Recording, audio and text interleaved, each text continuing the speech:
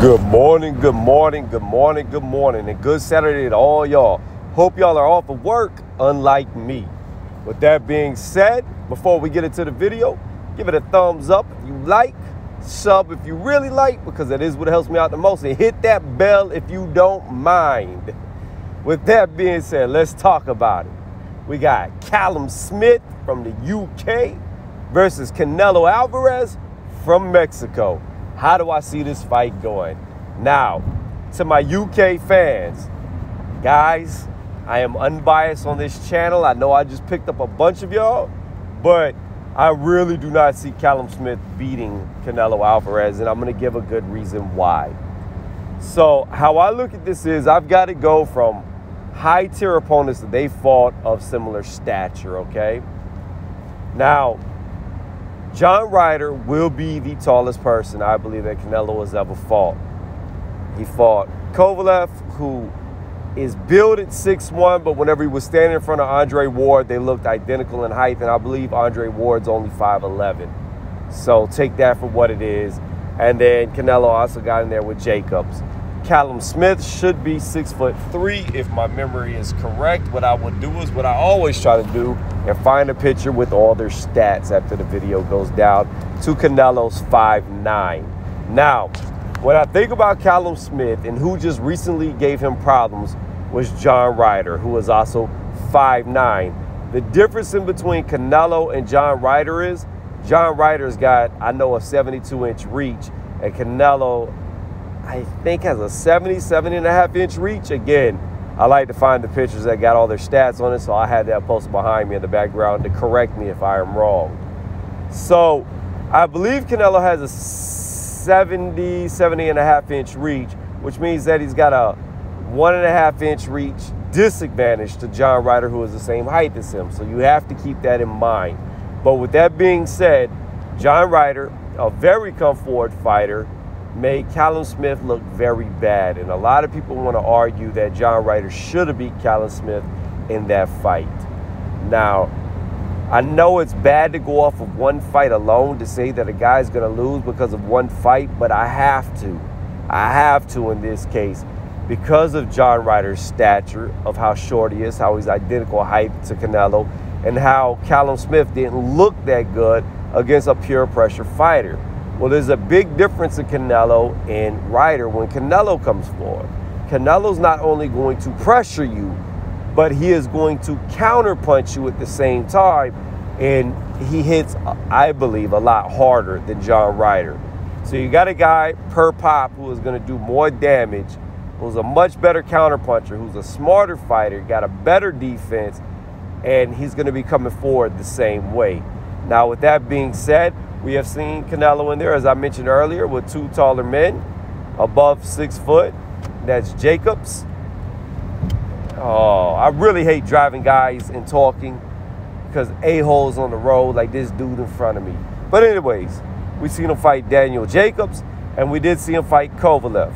In the Jacobs fight, he did very well. He made a great boxer like Jacobs look like an amateur. He just came in there, came forward, like I said, and he was doing very good in head movement, side-to-side movement, and he just kept Jacobs from being able to get off while tagging him every time he tried to get off. So that showed that Canelo did good against a tall fighter. Now, I can bring up Kovalev. Some people want to argue that, oh, Kovalev didn't have enough time in between fights, blah, blah, blah, blah, blah. Here's the thing. Kovalev took the fight. So that excuse of not being ready because you were in between fights, you didn't have enough time for a fight camp, to me, goes out the window when you accept the fight. So I don't roll with that excuse. Now, what we saw in that fight was Canelo is susceptible to a very good jab, and I believe Callum Smith has a decent jab. Does he have a better jab than Kovalev? In my mind, no. Does his jab hit as hard as Kovalev? There's no way. There's no way it hits as hard as Kovalev. And Canelo ended up catching Kovalev late with a counter shot that put him to sleep. Now, thing is, people could be like, oh, Kovalev's never been knocked out by a jab before. Yeah, but Kovalev is known to tire later in the fight. And again, even though Canelo was getting hit by the jab all night, he kept coming forward, kept Kovalev backing up, and you get a lot more tired backing up than you do moving forward. It works on your endurance in a different way, especially if you're Kovalev, who's used to coming forward and not backing up. So there's that aspect to think about too. And even though he was getting out jabbed, again, like I said, he weathered the storm to get the knockout. And he didn't look to get hurt anywhere throughout that fight. So I have to think about durability as well. Do I think Canelo is durable enough to take Callum Smith's shots? And I do. The thing about Callum Smith is, I don't think he's going to be able to, like how I called the Martin Murray fight against Billy Joe Saunders. I don't think he's going to be fast enough to get off and move away from Canelo before Canelo can get off shots. I don't see it. If he wins, he's a good champion. I just think that Canelo is too experienced, but in there with too many top-level guys at this point in his career. And the height difference that Callum Smith has, in my opinion, doesn't really come down to a size difference. Because Canelo, and I'm going to leave that in there, y'all, when I got tongue-tied, because Canelo is a very big guy. Even though he's short, weight-wise, he's a big guy, and I don't know if Callum Smith is much bigger than him outside of fight competition. I mean, Canelo looks to be about maybe on the low end 185, on the top end 190 when he's walking around, just everyday life. Whereas I'd imagine, I don't care what John Ryder says, I think they try to say that he blows up 200 plus, but he just doesn't look like he's built like that to me when I've seen him out of competition shape. And I don't know.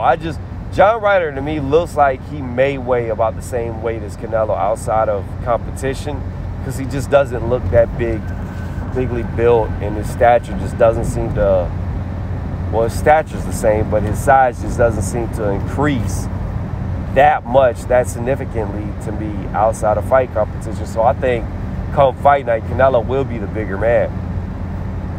So I just think in this fight, and I believe that when it comes down to defense, Callum Smith's a lot easier to hit than Canelo will be, especially if Canelo can stay in range. Now, one good thing about Canelo, I will say, and I've given Canelo a lot of shit. So for all the people that are new here, don't think that I'm a Canelo fanboy, because I'm not. I've given him a lot of shit. I think this is a good fight. I don't think John Ryder had enough time to prepare for this fight. In all honesty, I think he should have had longer for a training camp. But at the end of the day, going off of what I've seen and going off of what I know, as far as short camps and everything else, I just think Canelo edges him in pretty much every category but height and reach. That's pretty much it. I mean, the reach could play a factor, but it didn't help Kovalev.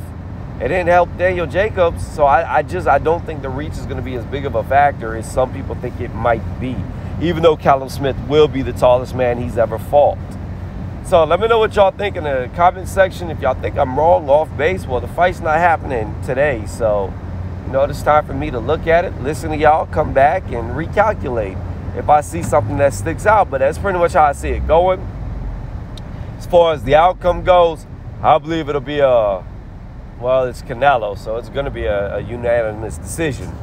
If you don't knock him out, he's going to win no matter what. So, but I don't think this is going to be one of them Canelo scorecard nights. I don't think this is going to be an Adelaide Bird scorecard night. I think he is going to convincingly win the fight, and I don't think Callum Smith can make this fight a wide enough margin to be able to win on the scorecards, and I don't think he can knock Canelo out. I just don't. I think Canelo's chin is way too good, and I think Canelo has shown growth and levels in his boxing game to where he's not going to just sit there and allow somebody to knock him out, even if he ends up in a fight where he's getting outboxed. So knowing that Canelo cannot lose on the scorecards, and knowing that John Ryder has struggled against a guy of the same stature as Canelo, who is smaller, slower, doesn't hit as hard, defense isn't as good, I find it hard to pick Callum Smith. It's not impossible for him to win, but I just say highly unlikely. So again, the outcome that I have as a unanimous decision for Canelo Alvarez going the distance. I don't think he knocks out Callum Smith. I think, like I said about Martin Murray, Callum Smith's too tough for that, and I don't think he's going to sleep. So let me know what y'all think again in the comment section, and that way I can see what all the UK people think about this. And don't be scared to comment. I got a bunch of y'all.